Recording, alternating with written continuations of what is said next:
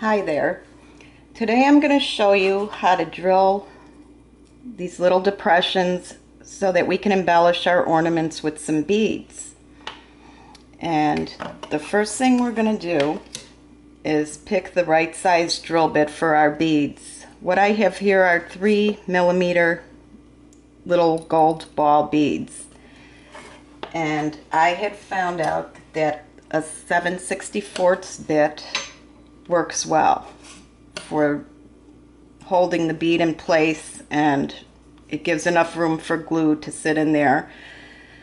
And what I did with my drill press is I put a zero clearance table, I call it. I just cut a piece of wood the size of the table and taped it on. It's not high tech, and it gives more stability for when you're drilling holes in fine projects where there won't be as much tear out, and it's not as awkward as having a piece of wood underneath. And I set my bit so that it just barely touches the table. This is a brad point bit, so the tip of the brad will barely touch the table. And you always do a test drill.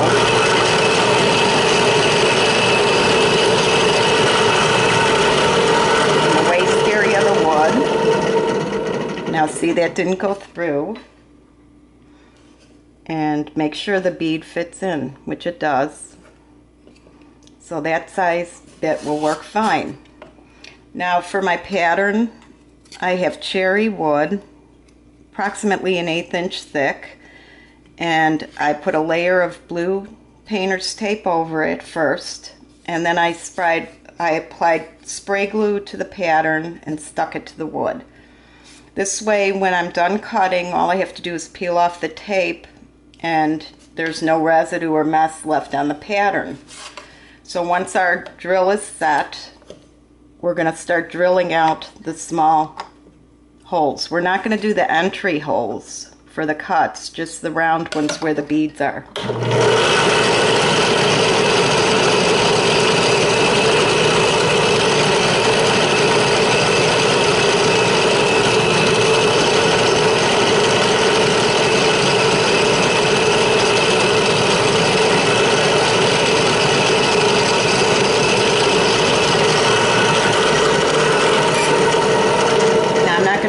Drill the whole piece for you because you don't want to watch that, but you could see the drill did not go all the way through, but there's enough room there for the beads and the glue.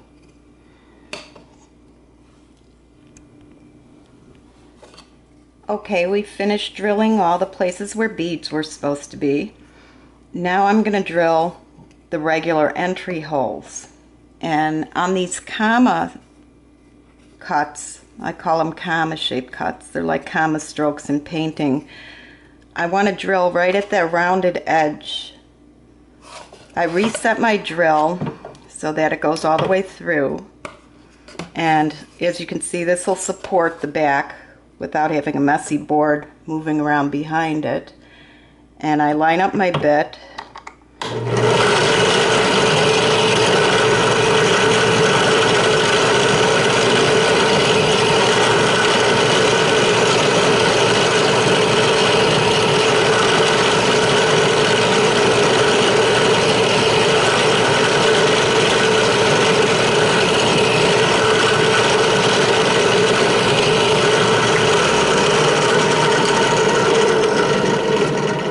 And I'm just going to continue to drill on the bottom of the commas, and then on the rectangular areas sort of in the middle and closer to one edge instead of right in the middle. And you'll see that when I cut the reason behind that.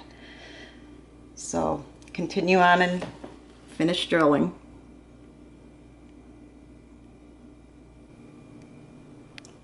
Okay, I finished drilling everything, and as you can see, the commas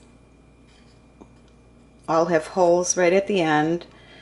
For these larger elongated areas, I went sort of toward the wider end of them, not towards the skinny end, and I'll show you why later on that too.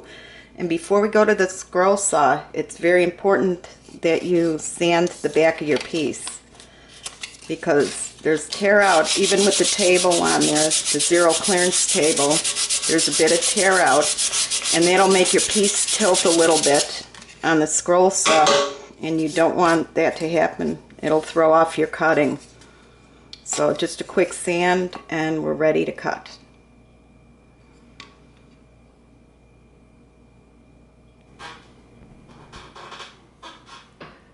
All right, we're ready to cut now.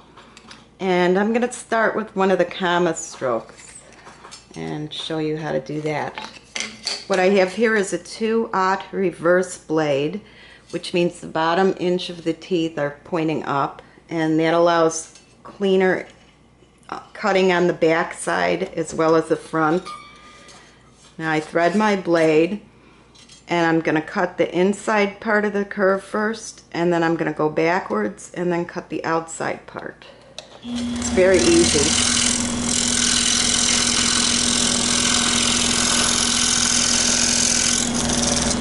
Go back, and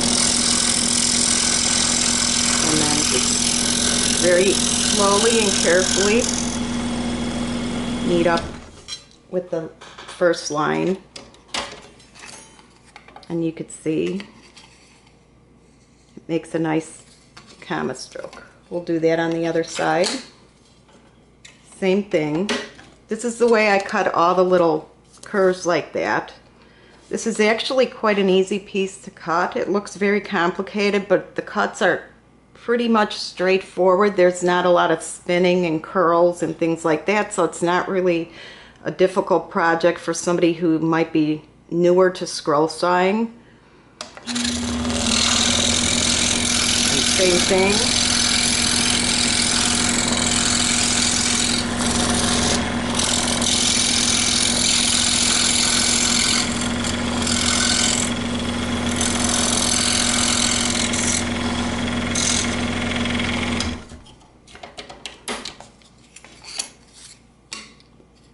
And the next thing I'm going to do is this long section in here. And since it's a long line here that tapers, we want to come in from the thicker part first. Kind of like I showed you on the classes. If you haven't seen the classes, go to Lumberjacks and look in the links here and you can see how to cut corners. I'm going to enter from one side, turn around,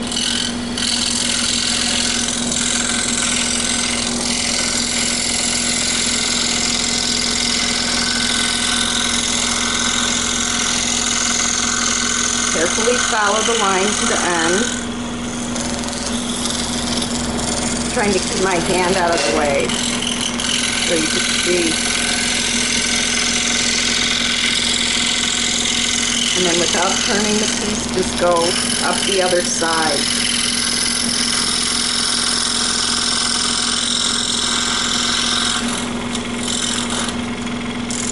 And knead up.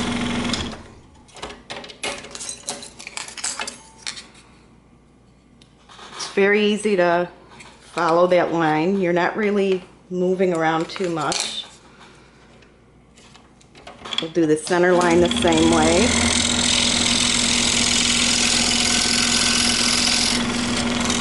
We're going to turn our piece around and back in.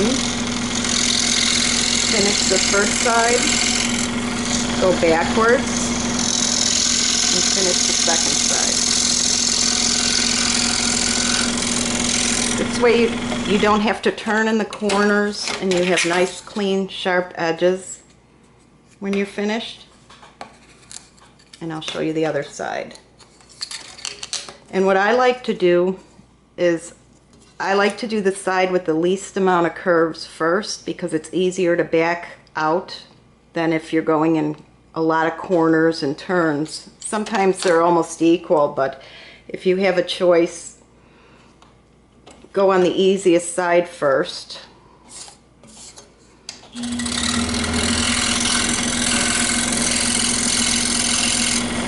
Go down to the corner, back into the hole, turn,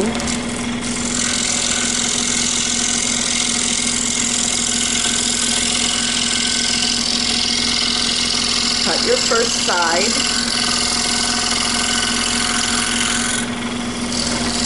Back it out. And when you're in the corner, just turn it a little.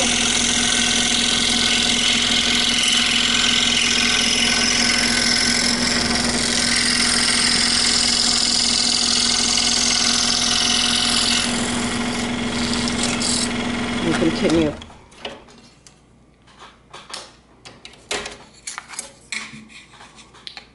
Okay, and you just continue to cut out the inside first and then cut the outside when you're done.